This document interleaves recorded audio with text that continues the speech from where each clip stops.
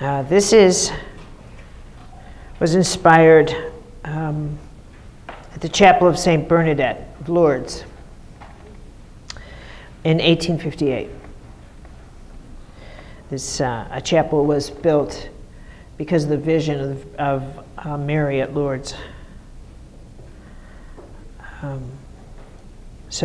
And also because so much of the focus of this workshop will be on healing, on miracles, on the intervention from one dimension of the sacred into our lives. What is that about?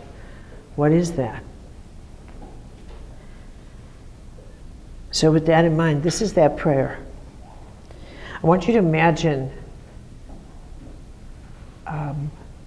heaven looking upon you, and there's nothing else around you. There is no technical world. There is nothing, just silence, just you and silence.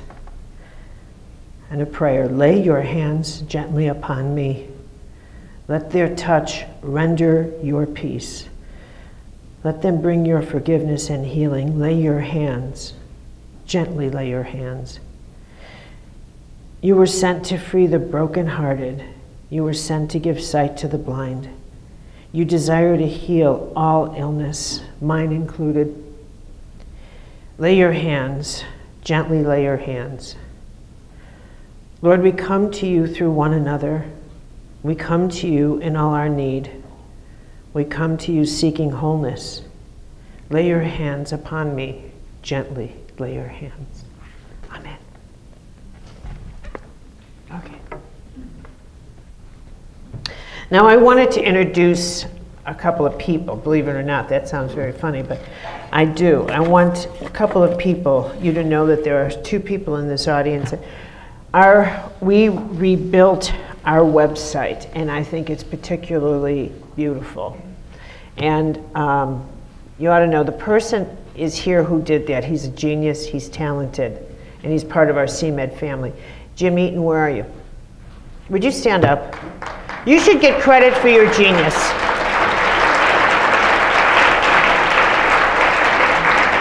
Thank you. And especially since people thank me for it. And if they only knew. I even had to borrow the plug to plug in my phone this morning. So that goes to show you how, but I don't mind being thanked for it as if I did, but no. We have that. And Stacy Couch is here. And Stacy, where are you seated, Stacy? Stacy is a long-time participant in sacred contracts. She's been trained beautifully to know the certification program and reading archetypes, and she's really superb. So if any of you have any interest in that area of CMED, which is now almost 20 years old, oh my God. Stacy's there. She can help you as well. Okay, now it's my turn.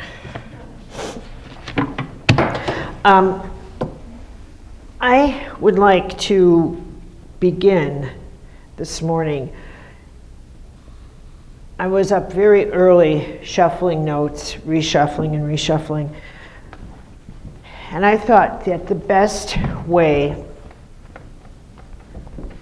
The name of my new book is called A Return to Ordinary.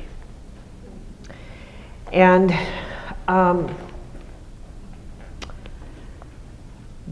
the reason I named it that is because one of the crises of our time is that we have become a society, if not a global society, that holds the idea of being ordinary in contempt. And one of the great health crises of our time is that we actually have come to believe that the purpose in life is to be extraordinary. That is actually a life purpose. That somehow or other, being noticed being unique, is a calling, is a purpose. People will say to me, I know I was born for something special. And where did that come from? What kind of nonsense is that? And yet, believing that will drive you insane. And what it will do is it will cause the beginning of the genuine path of suffering. Optional suffering. Genuine optional suffering. And it will begin the path of you cursing your life, looking for, where am I special? Are they noticing me? I'm not being noticed yet. I know God has something in mind, and it will start a narrative in your head of interpreting everything through the lens of, is this a sign that I'm special? Where's my specialness? Where's my highest potential? I'm not sure this is my highest potential. It will become the seeds through which you destroy every one of your relationships. I'm not being recognized for being special in this relationship. My specialness is not being acknowledged. And so I'll get to that in a moment, more deeply, and that's the curse of the inner self, which is in fact a curse, instead of the blessing that it should have been, but could be, will be, after I kick it in the boot. But I would like, the return to ordinary is about getting back to our fundamental design with all of these choices that have caused us to morph away from the path we should have been on, that we started somehow or other. But the search and the choice to be extraordinary, to be extra than ordinary, morphed us. And it took us exactly in the wrong direction. Instead of the search for truth, it became about our personal truth. I need to tell you, I need to speak my truth instead of to tell the truth. A very significant difference.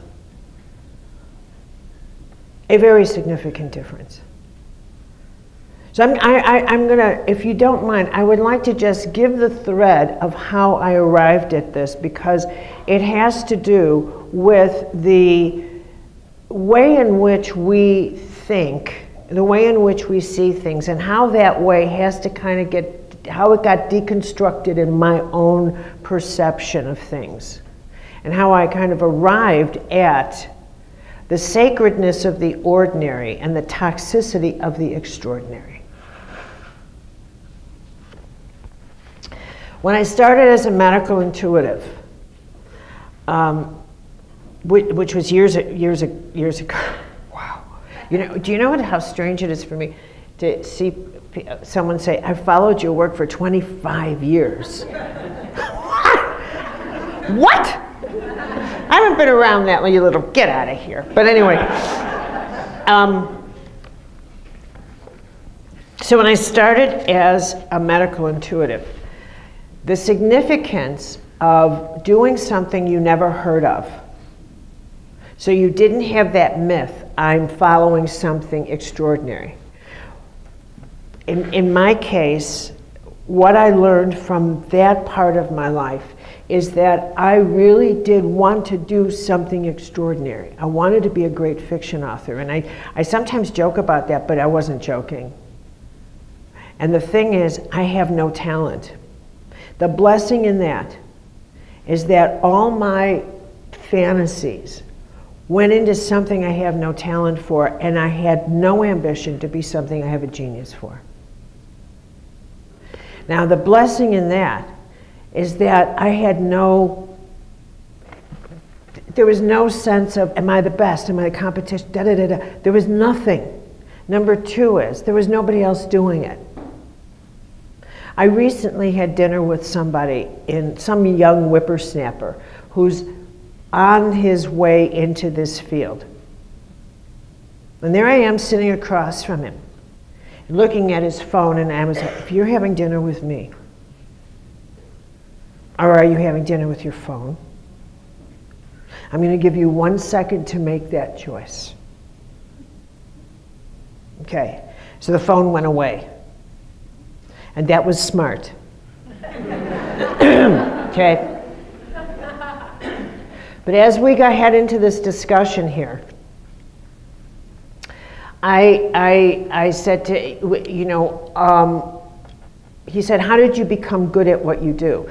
And I want to just hit a pause button here and say, I don't normally talk about myself. This isn't about you learning about me.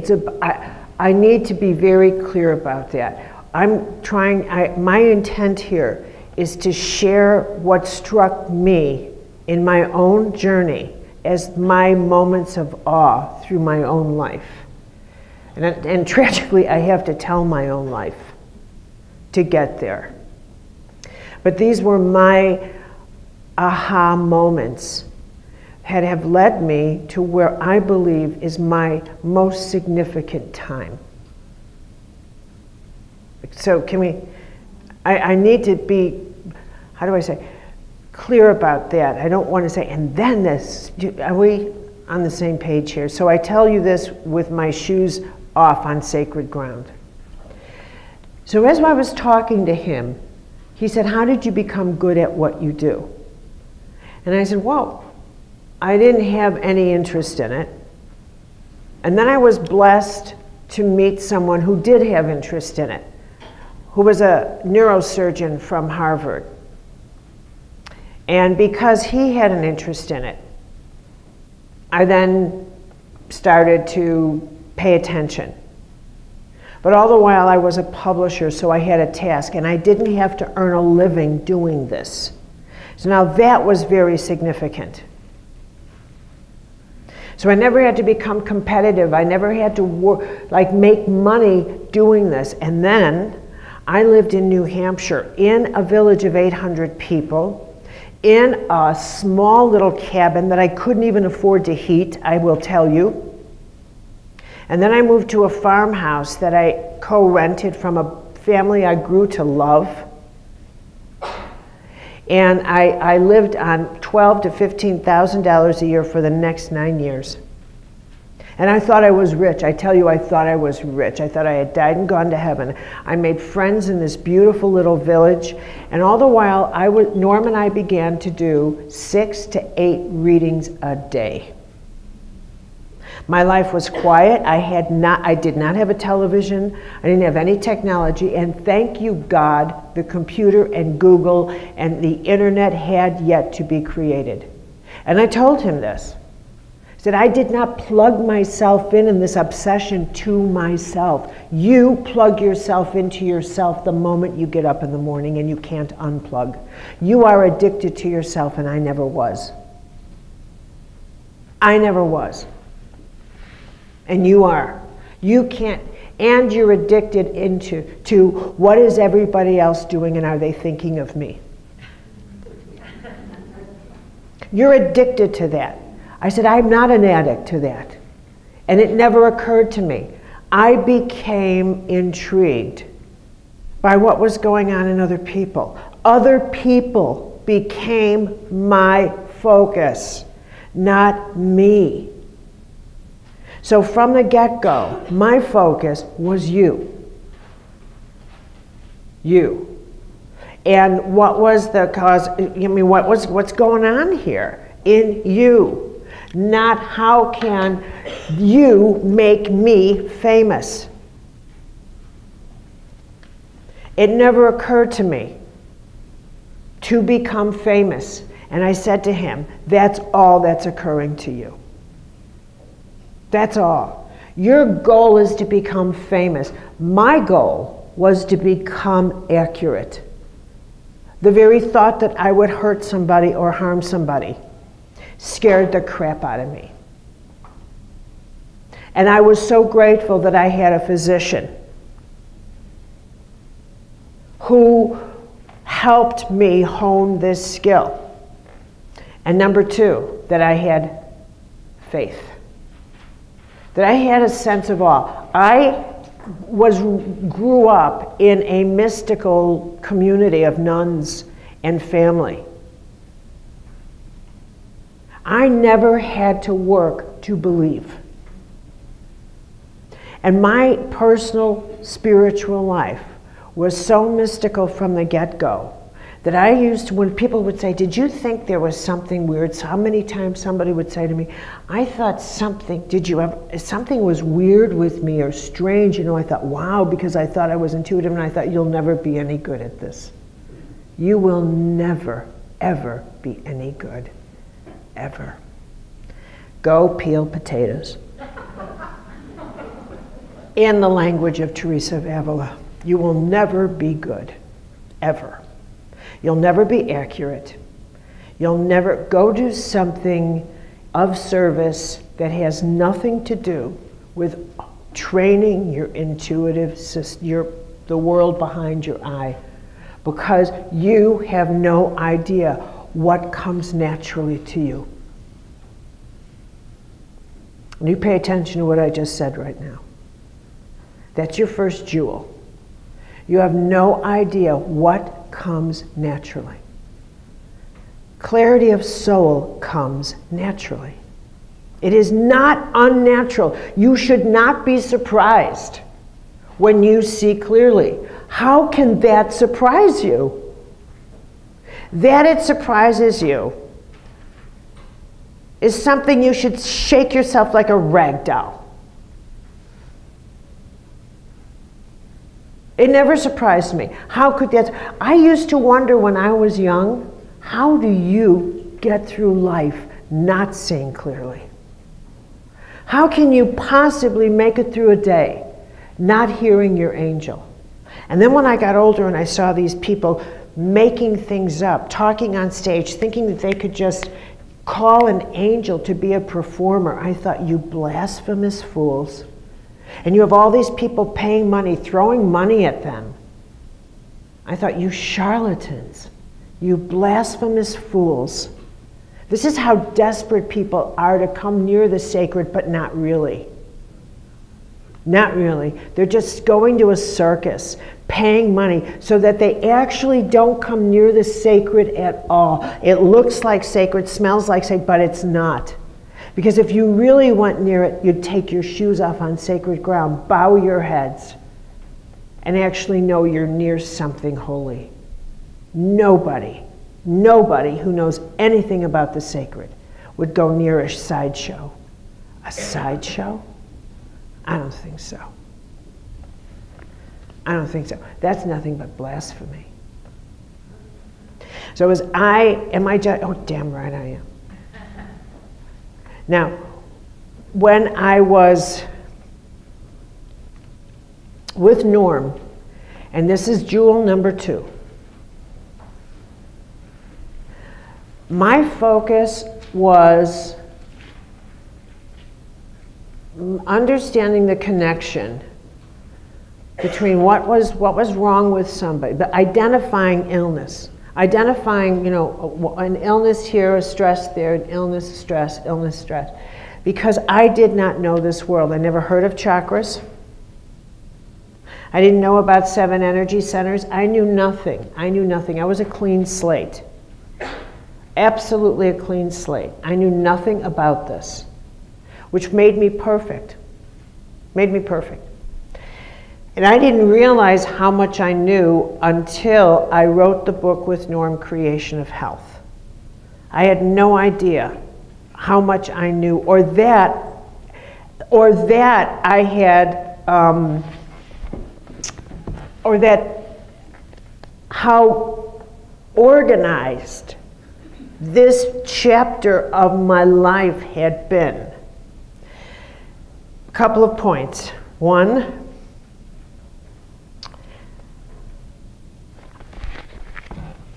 maybe this would help me more than you, but maybe I need this to help teach. At this stage, and this is important because I think, in a sense, everybody follows this route, because I'm so special. No, everybody follows a route. Tell me if you can see this. I want everyone to, okay.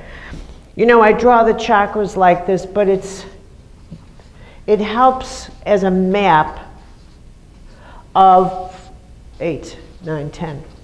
Okay, it helps as a map of how energy and matter follow a map. We follow a map. We cannot not follow the map. It's the law. Here's a mystical law. We follow the map of creation. Grace moves into energy, moves into matter. Matter shifts to energy, returns to grace. This is the map. This is the map. This is the map of how you communicate. You meet somebody in the first chakra. This is the first chakra where we are right now. The physical, where we see each other. This is our tribe. This is us in the room.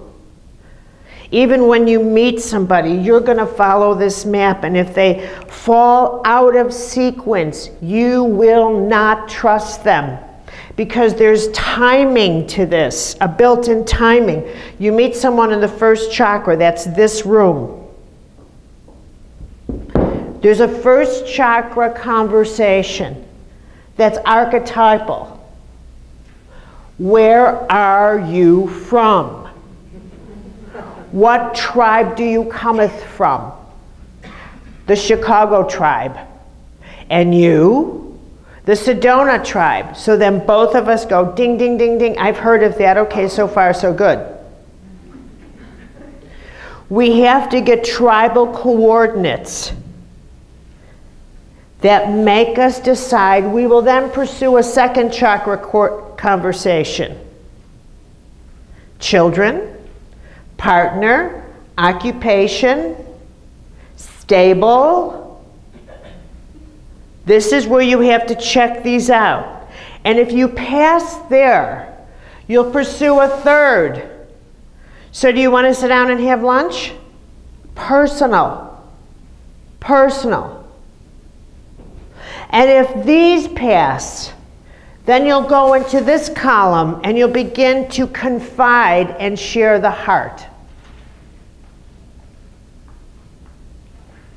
Then you'll start sharing your energy.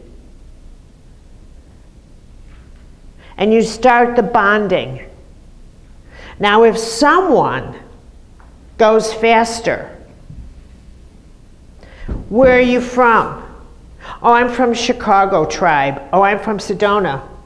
Can I tell you all about my heart? What? I am so out of here. This is online dating.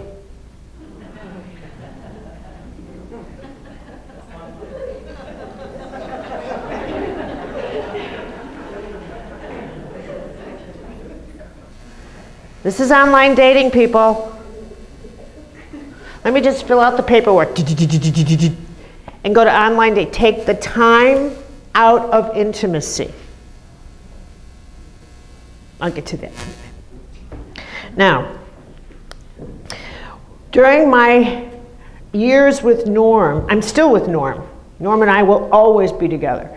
But during my early years in the early 80s, when I was first doing my first stage of medical intuition, I was learning this part of it right here, which was the basics of the human energy system. This world had not opened up to me. That's very important. This world was just opening up to me. First, second, and third. Really not this world much. That had yet to open up.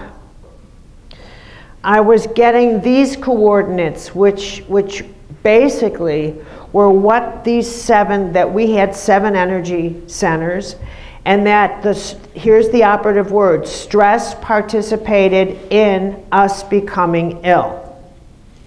And that there were patterns to stress. And that specific patterns of stress did indeed influence areas of the body that became sick. Yes, indeed, that is true. Now, I at this time did not involve spiritual thinking. The body, mind, spirit template had been introduced into our thinking, as had a second perception that never existed before in the collective unconscious. And this is important to understand. These two never existed before. They're indications of the evolution of us. The other was we create our own reality. So now we have two significant perceptions that are major league that had never, ever, ever existed in the human thought form system. And these were shifting the way we thought about ourselves and our own sense of empowerment. So this is a big deal to understand. Because pre-World War II, nobody, no individual would stand up and say, I create my own reality. No individual would say, my biological, physiological, psychological, emotional system is an integrated operating system that includes the participation of my spirit. So when I am sick, you better ask them all.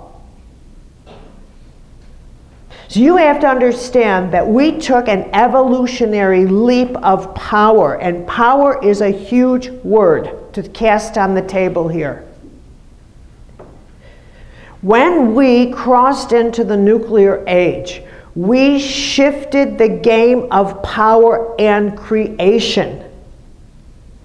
The rules of creation, how we would deal with them, how they would operate.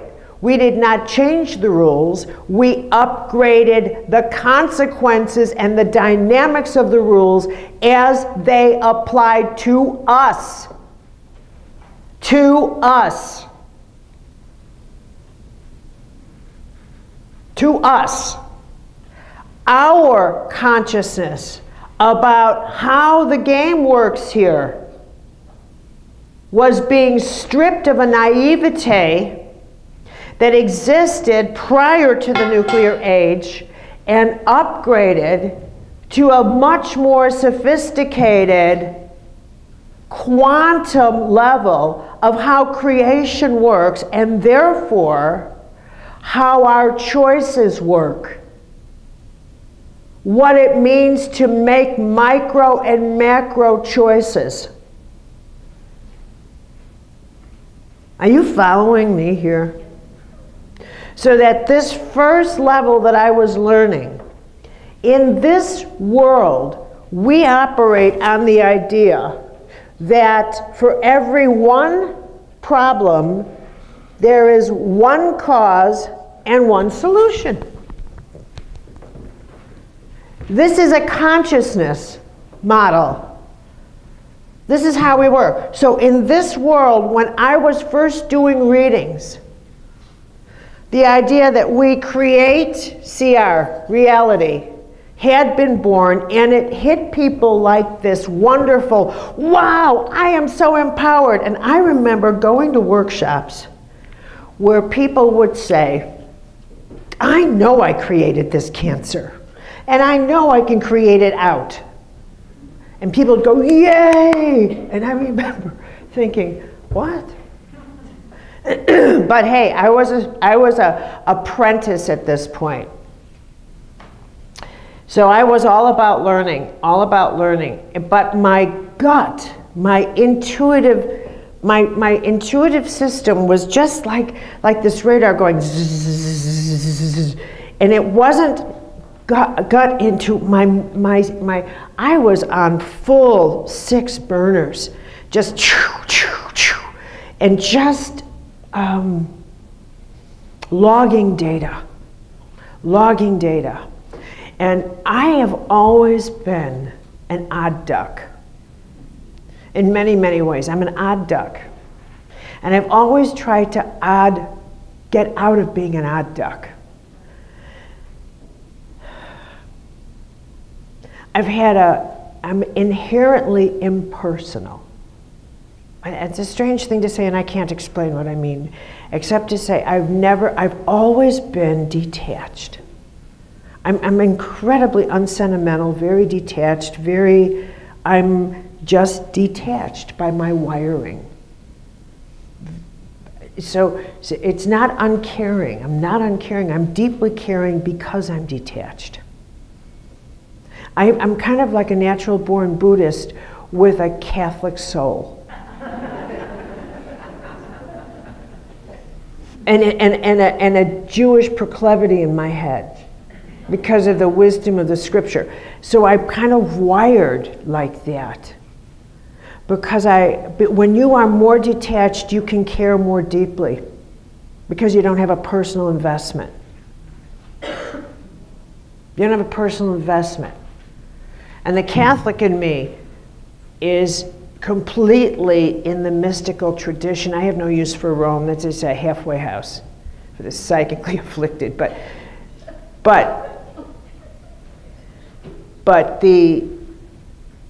I was just born wired in a way that makes me absolutely fascinated with the way the system works. And no attachment to wanting it to work a certain way for my system. And that is a third jewel. Get out of wanting it to work a certain way for you. For you. Whether it's justice, whether it's your religion, as soon as you put a my or your in front of it, you've lost the game. You've lost it. You've lost it. Because there's nothing operating here in truth that has anything to do with you. Nothing. The moment you think it's all about you, you've lost it. Including grounds for miracles. Nothing here is about you. Get it straight. Nothing, and nothing ever will be. Humble up. Humble up is the name of your spiritual creed. What's your creed? Humble up. You're returning to ordinary. Humble up. That's it. The first shall be last. No kidding. Okay. Now, in this world, we look for one. There must be one for one for one. Well, there isn't. There isn't. There are numerous reasons why things happen as they do. And some of the reasons, as I have discovered when we get over here, come from lives yet to be lived. Ooh, let's go. No. You stay where you stay with me right here. Because in this world, in your blood and in your bones, you want to know one reason for one. And that is so strongly ingrained because that's the way reason works. This is why I no longer do readings. Because there's nothing I can tell anybody that is actually accurate anymore if they come from this world. So I took myself off the playing field. Because everything here, just give me one reason, just give me the reason. There's no such thing. In this world, as you'll see, the higher consciousness you go, the more you have to detach from the world in which you reason through time and space. And you have to begin to reason through all things are simultaneous and a hologram. And that takes a phenomenal leap of consciousness when you adapt what I would call quantum or mystical consciousness as your ordinary state of mind. So now ordinary, in the natural way of divine paradox, becomes the most extraordinary state of consciousness because it is full-on cosmic mystical. Pause button. Question? Am I going too fast? Okay. Now, after 6 years, Norm and I sort of charted away, and then I wrote Creation of Health, in which, I said, well, okay, so it seems like these stresses had to do with lower back pain, which are, by the way, still accurate.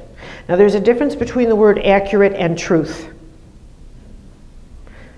So mind, I'm going to do a lecture on the power of words.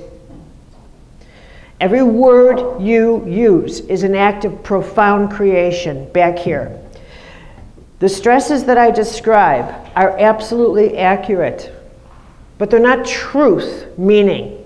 It's not the whole story, it never will be. So your lower back does filter into stresses related to financial matters, to survival. It most certainly does. Sciatica, absolutely. Pancreatic.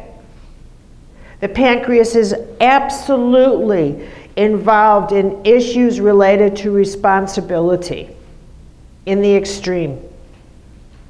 Absolutely. But you have to go deeper than that because you are more complex than that.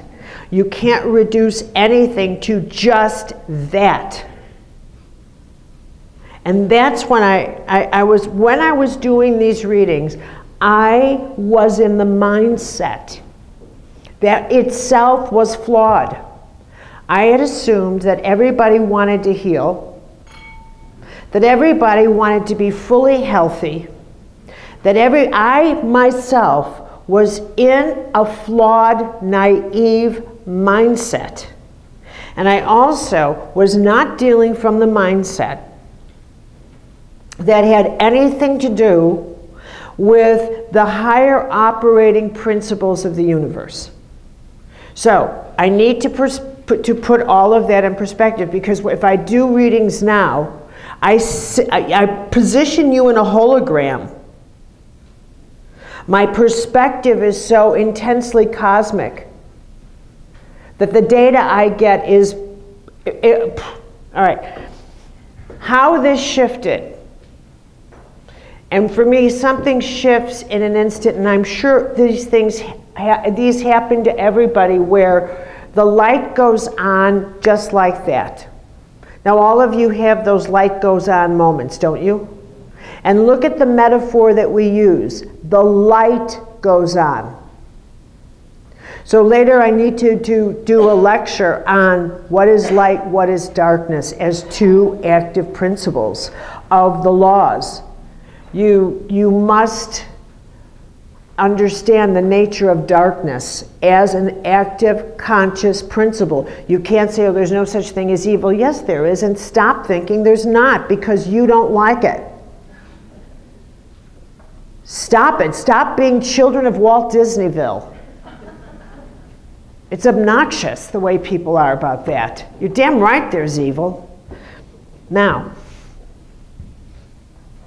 one day, and I wrote about this inner world really opened up for me in terms of the beginning of how that this is our laboratory.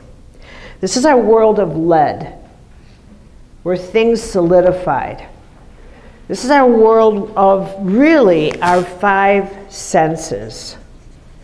And this is a world that has a strong hold on us, even when you tell yourself that something in this world is an illusion. It's not real, but it is when you're in that world. It is. And this is where you have to be really kind and compassionate to yourself and to others. Because when you're in this world, when you're at a burlesque show, that's real. And it's real to your appetites, and it's real to your body, and it's real to your addiction, and it's real to your cravings. Your cravings. what your physicalness craves and what that will do to you. And I tell you the truth. If a craving has you and an angel shows up, you'll take your craving. You will choose your craving. Or you will turn to the angel and you'll say, just give me one more minute.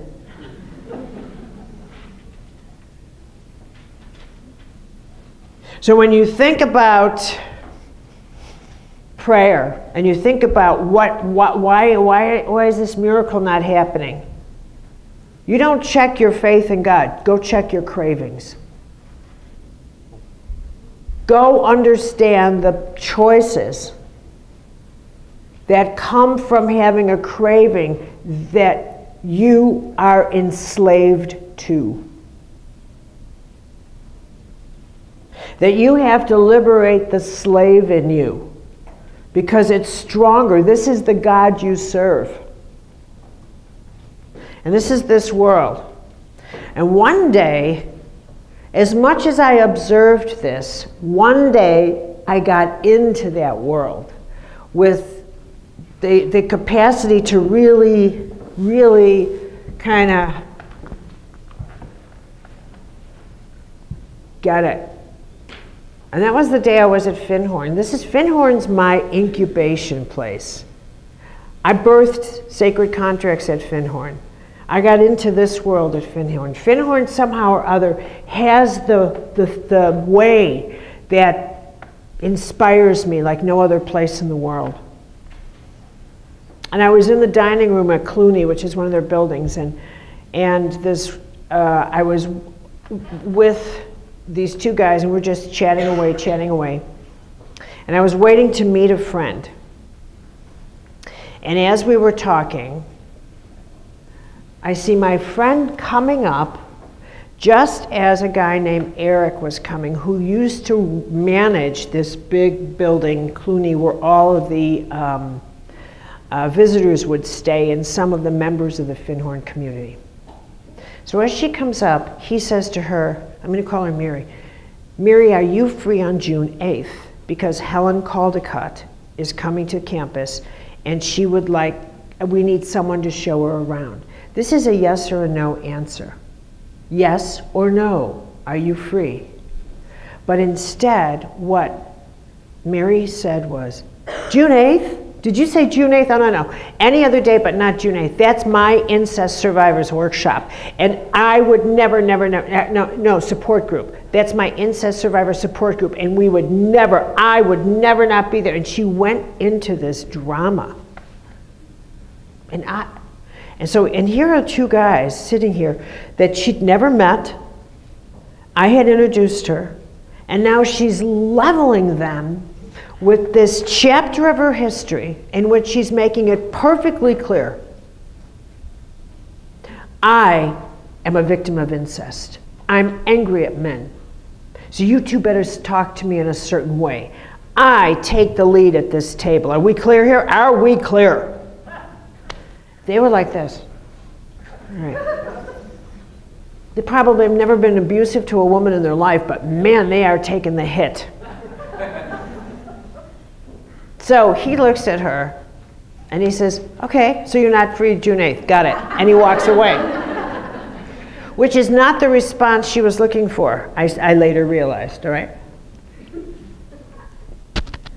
So she and I then went to lunch. And I'm looking at her as if she had just sprouted a coffee pot off the top of her head. And I'm looking, and I said, I've got to ask you something. Why did you do that? Why did you reveal something so intimate publicly when you were asked if you were just free and available? Why did you do that? She looked at me as if I had the coffee pot. And she said, because I am an incest victim. And I said, well, I know that, but why did you have to let them know that? Why did you expose your wound? Why did you do that? It's like a wound flasher. And yeah. And She thought I was being absolutely cold and judgmental. I thought she was so defensive. And there was a break there, a serious break in communication. And I thought, all you want me to do is feed your dragon here. And I am so not going to do this. But it was there that my whole teaching on woundology was born. I credit her. That was the moment. But in that moment, a light bulb went on.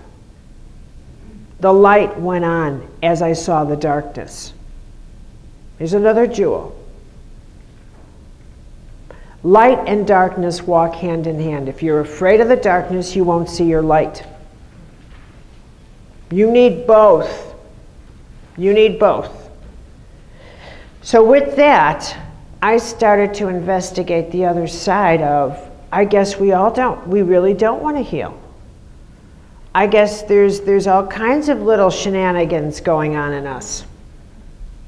I guess there's a whole different, and as soon as I, started to pursue and open myself questions and open myself up to deeper questions, more rich and engaging questions, richer questions about us, I received that kind of texturous material in readings, in intuitive readings. So it's a match.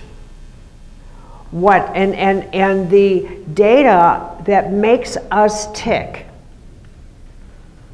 that makes us what we are, began to open up as well. We are far more complex than one answer, one cause, one solution.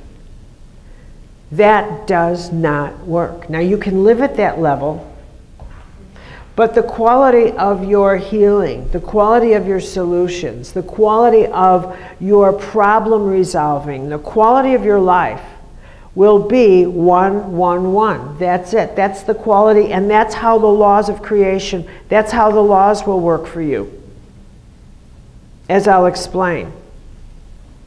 That's how the whole system will work. Because you're plugged into the functioning of laws at the tribal level. So they'll work, but at the speed of the tribe. Dense and within time. You're someone who creates by committee, including the speed at which your health will heal. You heal at the speed of committee. So if you're somebody who will have to take medicine in a jar and it says, take this, you'll be sick for 6 weeks, and so you shall. Because you operate at the speed of committee. And if it says there's a likelihood, there's a 50–60% chance that this will return, that's what you'll live at. And there's a real good chance you'll be part of the return. Because you don't have enough energy to get into the individualness required to outrun the speed of the tribe. Are you with me here? And the types of choices that need to be made. Now, having said that, there's also the dynamics of the third column, which is sometimes it's time to go. None of us is getting off the planet alive. We are living in bodies designed to self-destruct. So we can only do the best we can or not. But in any case, we will all eventually pop out. So we have minimal control, but the control we have can be maximized by how well you understand the consequences of the choices that you're making. So we are in we have an impact on the quality of our life, the quality of our body, the quality of our health, the quality of what? Even though that does not mean that we have the capacity to make everything perfect. Perfect is not the goal. Balance in all things, no matter what's happening, whether we're in a storm. If you're in a storm, you want to be a balanced driver.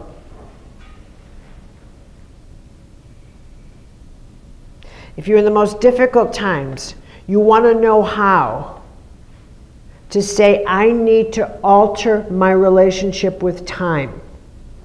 I need to start thinking hour by hour now and not week by week.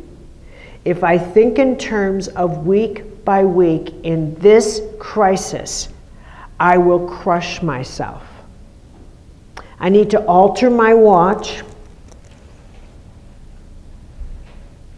and go into vertical time where my goal is hour by hour, because I can survive this hour by hour. I am just fine hour by hour. And so I'll walk at that speed. Time to adjust time. But if I think in terms of year by year, I will be crushed. So now it's time to adjust time. And I will get through this. That's how we do this. Now, back to woundology. Once I saw this, the way in which we think, what goes on behind our eye, began to become a more and more rich tapestry. And it was at that point that I started to see the role that our personal choices had in our life. That how significant our inner choices were versus our outer choices. These were two different worlds of choice and two different power zones. They had two different levels of creation, two different levels of impact, two different levels of authority. The choices we make in this world tend to be blended with the social mind. They tend to be influenced a lot more by what's happening in the world, and therefore they tend to be of the world. So what's going on in the world filters into our body through these chakras. None of us stand alone. What is in one is in the whole. So let me put it this way. We now live in the era of terrorism. Can we agree on that? There was a time when we didn't live in the era of terrorism. We now live in an era where, do we need a break? Yeah. Did I go on overtime? No, you're good. You another 15 to 20 minutes. Should we have a break now? Do we need a break? Coffee set up? Yeah, coffee set up. You saw him set it up? Okay.